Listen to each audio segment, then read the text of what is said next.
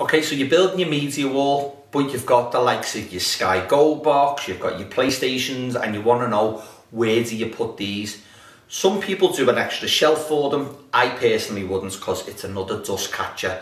So I will put these behind your TV. Because these Fios, especially the panoramics, have a depth of 330mm, that gives you a lot of space for your TV, and all that void, all that gap, you can go and get wall brackets. So I'll show you two examples here.